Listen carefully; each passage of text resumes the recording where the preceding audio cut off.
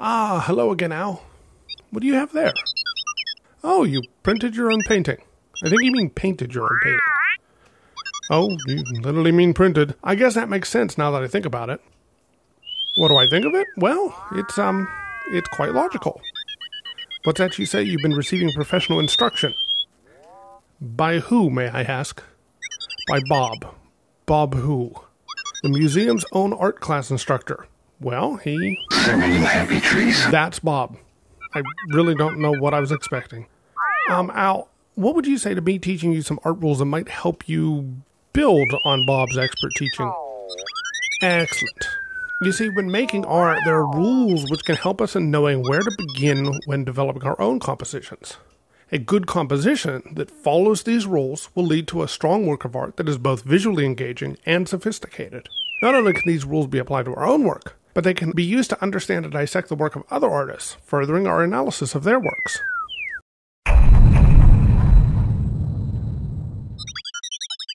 The first rule on our list is one that is very easy to understand and implement, although not highly sophisticated. This is the rule of thirds. This rule is a method of compositional division that divides the picture plane into 3 equally sized sections, both vertically and horizontally. The result is a grid comprised of 9 zones. This is a common compositional rule in photography. Here is what the grid looks like overlaid onto an artwork. You see here the 4 intersections making the 4 corners of the central zone. They are the primary points of interest in this type of layout. Look at this image titled Cook by artist Judith Linhares. In this image, we see that the grid illustrates some of the underlying compositional structure at play. The figures are isolated on either side of the central column containing the fire. The spatula is located close to one of the 4 intersections, as is the right-hand figure's face. Directly on the lower horizontal line is the frying pan. In this case, we have a cyclical area within which the eye maneuvers thanks to the compositional layout, a fact seen when analyzing it using the rule of thirds. While this is a good rule of thumb to keep in mind, it is very important that we remember the limitations of this grid system, as there are more complex layouts that will lead to more sophistication within our compositions. Perhaps we should move on. Quickly.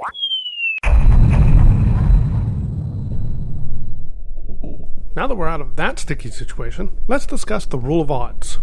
Like you, Al, our brains are basically large computers, and as such, they prefer easily sorted and logical solutions to their data inputs.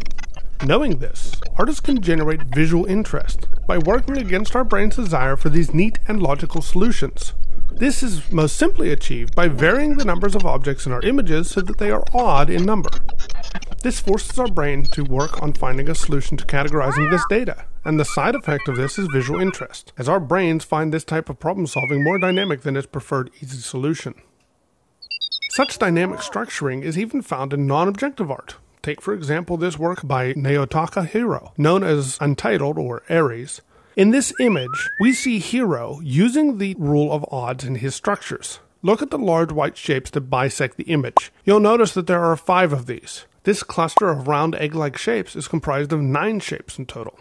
Here there are 7 stripes, while here there are 4, which breaks the rule of odds, but generates contrast as a result.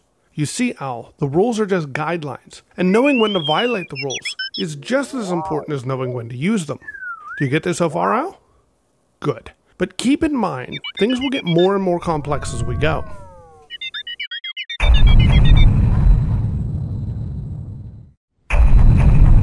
Thomas Cole's view from Mount Holyoke, Northampton, Massachusetts, after a thunderstorm, or often called the oxbow, is a really good example of our next rules.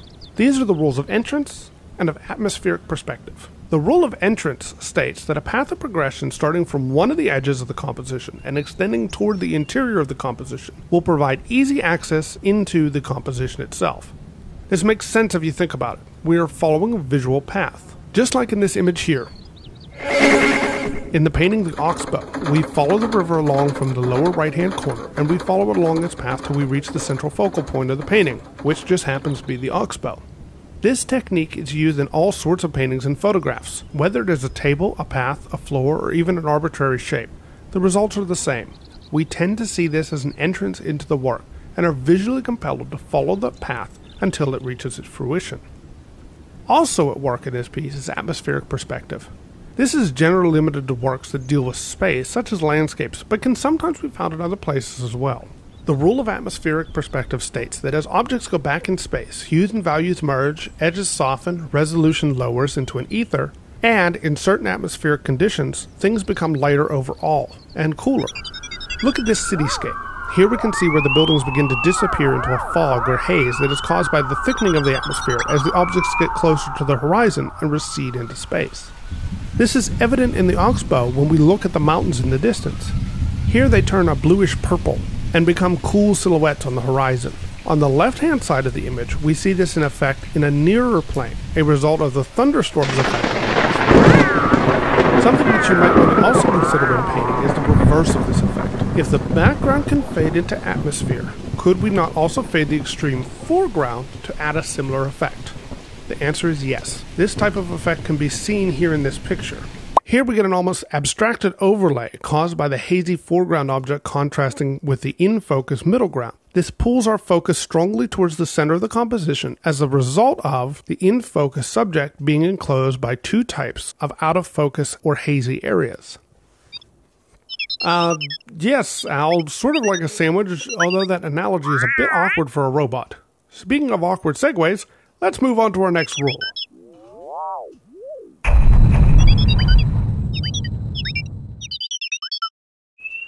What? No, Al, I didn't load the picture in the wrong way. It's supposed to look like that. No, the artist didn't run out of room either. This is a painting by David Bromley titled Swing Set, and it is employing our next rule. Oh, good gracious, no. No, Al, it's not the rule of beheading. Would you stop showing that? It's a dummy, but still. It's the rule of awkwardness, Al. Bromley is using the rule of awkwardness, just like this whole discussion. Here Bromley has awkwardly cropped the heads from the girls on the swings. The result is a visual curiosity as to why the crop exists in the first place. It essentially breaks the rules of good composition, and because of this makes the viewer ask why, thus generating visual interest. Bromley only uses one large crop in this image, but the crop is clearly intentional. This is likely because of two reasons. The first is that he has cropped the heads and the hands of the girls together, unifying the crop and making it feel more intentional. Secondly, there is a border around the image that clearly shows that he is framing this image with the crop as an intentional element. Ideally, for this rule to take effect properly, we must have more than one crop. However, two is usually not enough either. To make sure this rule seems sophisticated in its execution, or rather design, 3 or 4 crops are better. See? Just like this.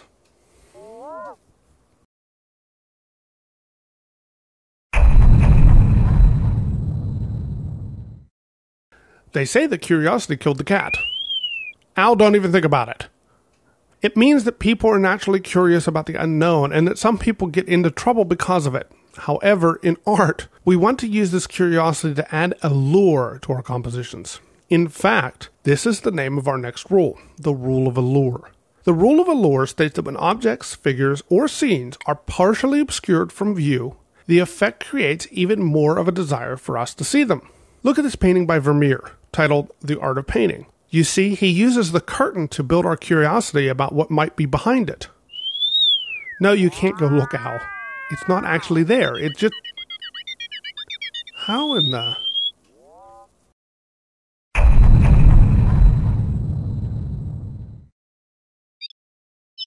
Welcome back, Al. What's that? You found something weird back there? Oh, this is an artwork by Guillermo Cuitca. It's part of a series, but this one is titled The Ring, Opposite Direction. No, Al, the artist didn't glitch when he was making this piece. He is implying movement. Well, movement in art is a little different than in real life. You figure that this image is static. It doesn't record changes over time.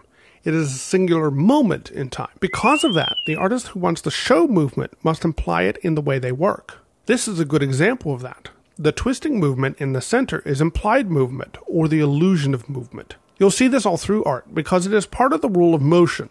However, there is more than one part to this rule, and sometimes these parts are even combined. What do I mean?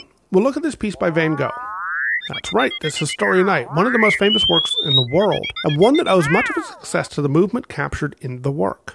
Here we see an example of an artist using the rule of motion in both its implied and recorded varieties.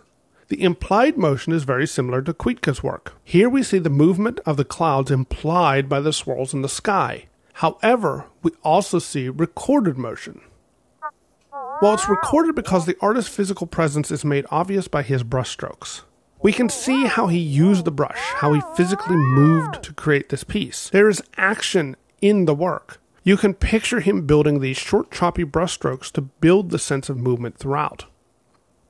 You see a lot of this type of recorded motion in contemporary painting, with wild, almost uncontrolled brushstrokes that streak across the canvas. However, not all movement needs to be recorded so boldly. Sometimes the record of motion, or the implication of motion, is quite subtle and almost perfectly still. Doesn't this piece just look like it could come to life at any moment?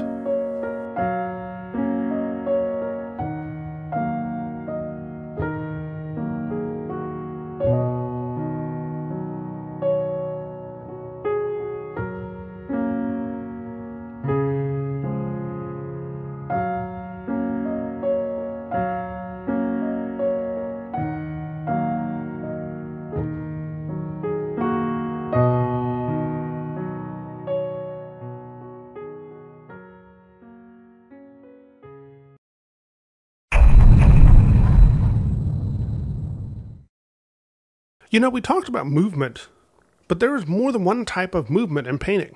There is the movement of the paint and the painted elements within a composition, but there is also the way in which the artist directs the movement of our eyes.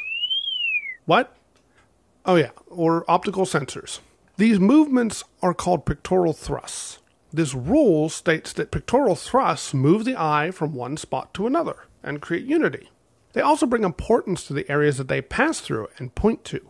Think of it as an artist pointing their finger at what they want you to see. Look at this untitled work created by William Sasnell of his wife Anka. There is a great deal of pictorial thrust being used here. In fact, it's the primary rule at play in this whole composition, as every part of the composition leads us to that main focal point. Now, this is an extreme example, but it's also a very clear one as to the effectiveness of this technique. Here's a more common photographic example. Here we can identify a couple different visual thrusts. One stems from the staircase. It leads our eye to this group of people on the left, then angles along this negative space to the people in the lower right. Or we might start with this group on the upper left, follow that same path, and then work our way back the line here to the stairs, which will then reset us on that first path we took. You see, the artist is leading our eyes through the whole picture, but more subtly than Sasnell did. The alternative to this rule can also be used, but rather to create complexity within a composition. You see, rather than leading our eyes to one focal point, you can do what Candy Sharp has done in this work, Moda de Mangu. Here we see a group of white birds, but none of these birds look in the same direction. This forces our eyes to continually follow opposing paths and then reset into the center of the canvas. This intentional disruption of eye flow forces our brains to compensate. And like with the rule of odds, our brain becomes engrossed in solving this peculiarity. Thus, the artist creates visual interest and mild frustration.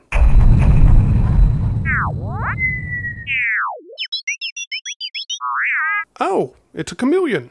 A really, really big chameleon. Anyway, they can change color depending on their surroundings. Hey, Al, watch this. Do you see how the chameleon stands out more on some colors than on others? That is because of contrast. The rule of contrast says that the more similar a color is to another color, the less contrast there will be. Therefore, the work will feel more unified. However, the bigger the contrast, the more the elements will stand out from one another, causing tension. This means that the artist can manipulate this to create visual interest in their work. What is even cooler is that literally anything can cause contrast in your work. Not just color, but light, pattern, hard edges versus soft edges, and so much more. Let's let our chameleon friend catch his breath while we look at this work by Mary Weatherford. This piece, titled Coney Island 2, works extensively with contrast. First, look at the contrast created by the dark central shape placed on the white canvas. This same shape is contrasted by the bright lights that she has attached to the canvas. These lights are linear, and this contrasts with the organicness of that dark background. Also, the lights themselves contrast each other by leaning in opposing angles. So you see, all types of contrast can be made from various sources when you create art.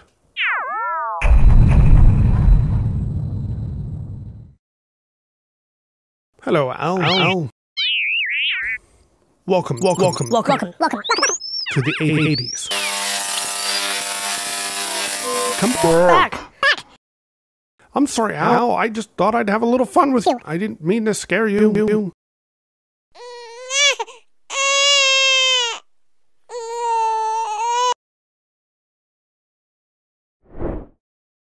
This is a work by Julian Stanzik called Burning Through. It reminds me of the 80s, though it predates that era by a few years.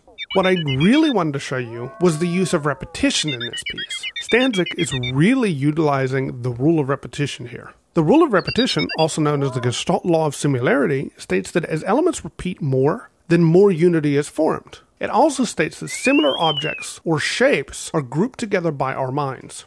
You see, here we have multiple layers of repetition at play. We have those pink vertical stripes that repeat, but we also have those tiny vertical lines that create gradients within their own columns.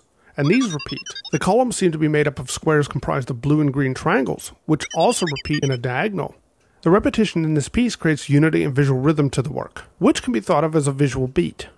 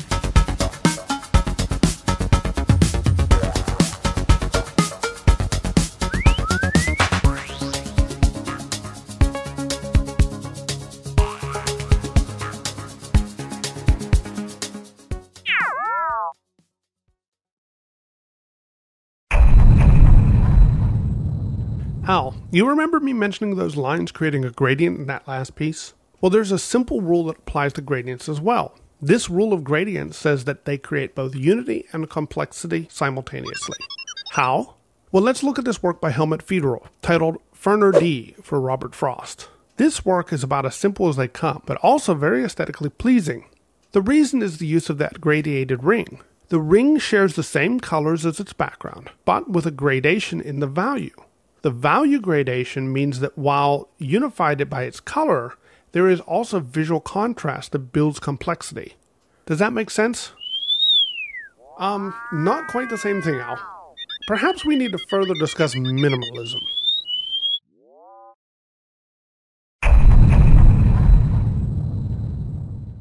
Alright, Al. Tell me what you see. A tree. Okay, but look closer. Still don't see anything, huh? How about if I do this? See the gorilla? How about the lion? Perhaps the fish? What about the frog? No, Hal, it's not magic. This logo for the Pittsburgh Zoo is a really good example of the Gestalt theory of closure, sometimes referred to as the rule of spontaneous generation. You see, we tend to group visual elements for easier processing, and we also finish objects that might not have all the visual information in place. This allows us to see objects easier and generates a great deal of complexity and unity visually. Now, we do tend to see this in logo design quite a bit, but it's also used in art. Salvador Dali used this technique in some of his surrealist paintings, and contemporary artists use this same technique to build visual interest as well. Look at this piece by Gabriel Orozco, titled Kite's Tree. Here we see a lot of this mental closure at play. We generate circles mentally, along with partial shapes and arcs throughout, creating a very compelling and visually interesting work. However, this is not the only way this rule works. In this work by Philip Perlstein, titled Two Models, one seated on a floor in a kimono, we mentally complete the scene, even though they are cropped. We know that the lower woman's legs end at the knees and continue by folding under her. The upper figure doesn't just end at the waist. We know that she too continues upward, as does her chair. Our ability to fill in details is what keeps this style of composition from feeling disjointed and undecipherable. This can still happen though. It's a matter of knowing when to stop and when to keep going. A good lesson for any artist.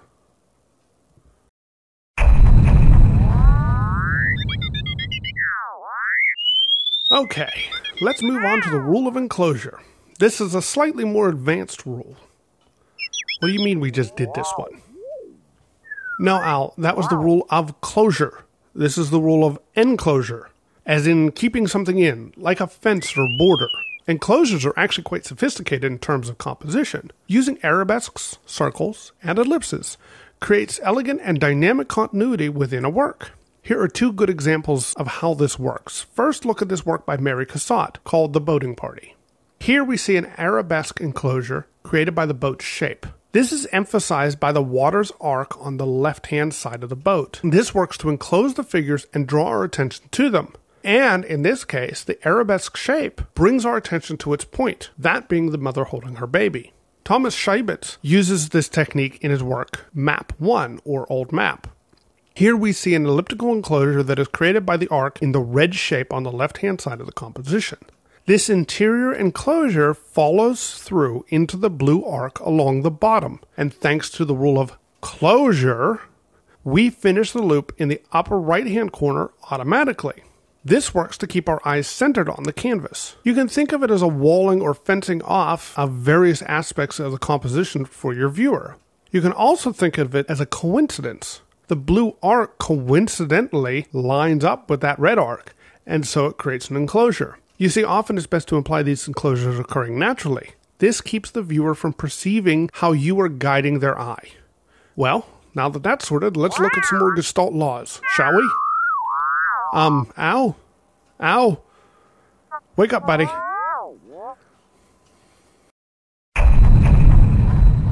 Glad to see you're back on your feet. Or whatever those glowy things are. The next rule is the Gestalt law, but a rather easy one to understand. Look here at Primavera, painted by Sandro Botticelli. This is personally one of my favorite works. Here we see Botticelli using the rule of proximity to help us understand who belongs with who. You see, we tend to automatically group things that are in close proximity with one another, whether they are overlapping or just simply near each other. This is because it is easier for our brains to calculate 2 groups of 3 rather than 6 individual pieces. This penchant for grouping makes this rule one of the quickest and easiest ways to unify elements within a composition.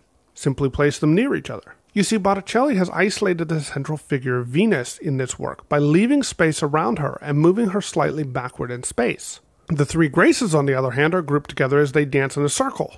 Note that they are also of a similar color palette, which helps with their unification. To their left is another isolated figure. This is the figure of Mercury. He looks away from the Graces, and there's a slight distance between his main body and the Graces that separates them from one another. On the right side of the composition is what I think to be the most interesting use of this rule. Here we see 3 figures. We have the March wind Zephyrus on the far right. He swoops in, invading the grouping that is occurring between the 2 women.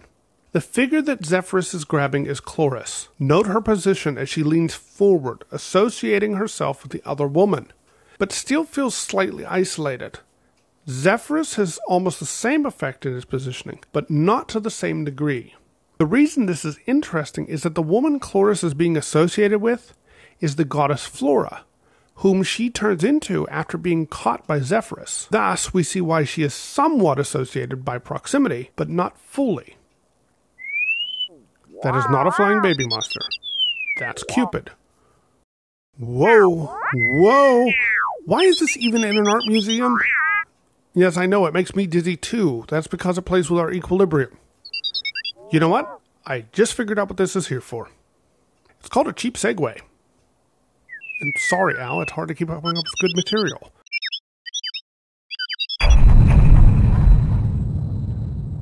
Our next rule is the rule of equilibrium. Yeah, bet you didn't see that coming. Anyways, this rule states that we desire visual balance in our designs. This also ties into another Gestalt law, which says that we perceive elements that are in balance visually as a set or whole. Now, there are 2 types of balance. There's symmetrical balance and asymmetrical balance. Symmetrical is a mirror image from one part of a composition to another, but this is rarely used in painting. Rather, we usually see examples of asymmetrical balance being used. Asymmetrical balance relies heavily on visual weight. Factors like breathing room, gazing direction, negative space, object size, value or hue contrast, contrast weight, planar weight, and magnetic momentum all come into play when trying to balance a composition that is asymmetrical. Size is probably one of the biggest factors in visual balance, as we are wired to think that big objects are naturally heavier than small objects. Also, objects in the foreground tend to feel heavier than those in the background, even if they are identical. This is what's called planar weight. Look at this work by Martin Mall called Spring. Yes, Al, he is the same guy from Sabrina the Teenage Witch. Ah, yes. Look at those fashions. Anyway, he's also an artist, and in this work, we can see how he has used the rules of equilibrium to balance the composition. The composition balances in an almost cantilever manner, with the figure of the boy counterbalancing the weight of the woman and the man on the couch. Notice they are cropped off, and thus feel more solidified with the dark shapes of the trees and shadows on the left side. This is the base of the cantilever. The boy is light-colored and stands towards the light portion of the image. Also, his planar weight feels increased because his proximity pairs him with both the house and the negative space of the sky and surrounding grass. This large area, although lighter in value and weight, effectively counters the much heavier left-hand side of the painting. The focal point is another way to effectively change the balance of a work, especially if it falls on one of the two types of diagonals that occur compositionally. The first is the Baroque angle. This goes uphill from the lower left corner to the upper right. Opposite of this angle is the sinister angle. It goes downhill from the upper left to the lower right. The reason this works is that most people read from left to right, so it occurs naturally as they scan the image. How can you use this in your work? Good question, Al. Let's first start with the Baroque angle. The lower we place the focal point on this diagonal, the more upward pull towards the upper right-hand corner occurs. Think of it as a magnet pulling the object up to the hill. This is called magnetic momentum. The higher an object starts on this angle, the less this pull occurs, and the less balanced the work feels. The exact opposite of this is true in the sinister angle's direction. The further the focal point is to the top of the sinister angle, the more it feels as if it has momentum to roll downhill. The further we get to that lower right corner, the less momentum it has, and the less balanced it becomes. A good example of this principle is also found in Martin Mull's work, this one titled Nuclear Family. See how everything is laid out on that Baroque diagonal? The placement of the objects from large to small along this angle balances the composition. The clown creeps you out? Yeah, I have to agree. Let's move on.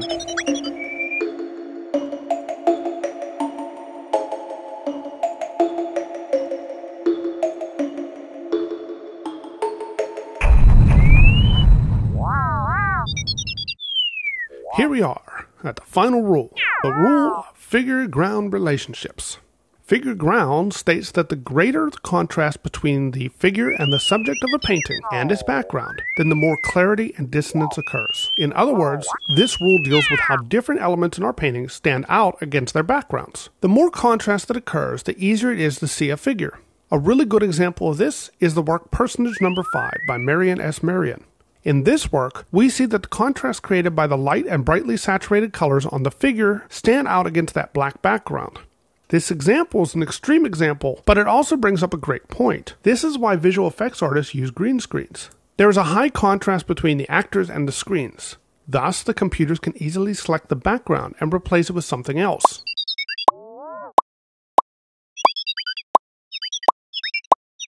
So, this rule is used in many ways outside of just simply painting. Another way to increase contrast between the figure and ground is by using aspect view.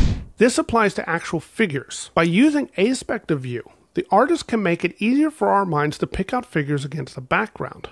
You see, in these Egyptian figures, the face is turned in profile, making the features easier to see, and the arms are out away from their bodies, helping us to understand their shapes.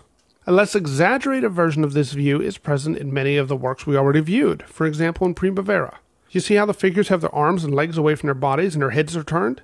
That's aspect view.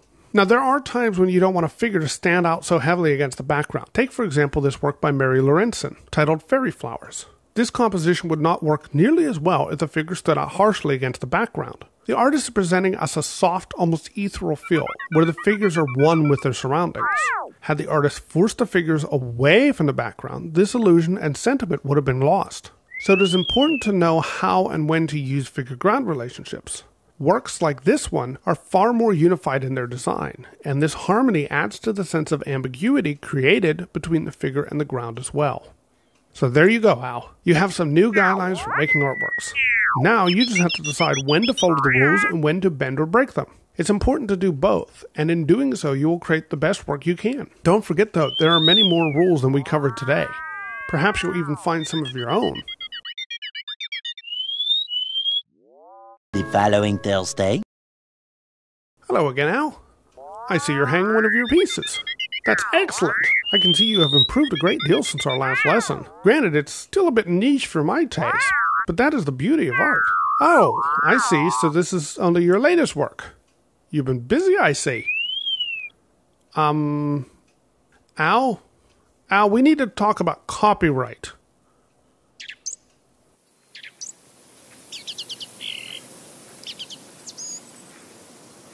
Look at that. Isn't that a nice little tree?